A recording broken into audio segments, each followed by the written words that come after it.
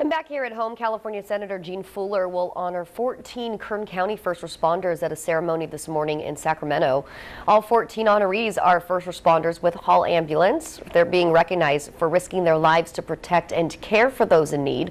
Their stories are part of the Stars of Life ceremony that's set to honor 50 paramedics, EMTs, and dispatchers from across California.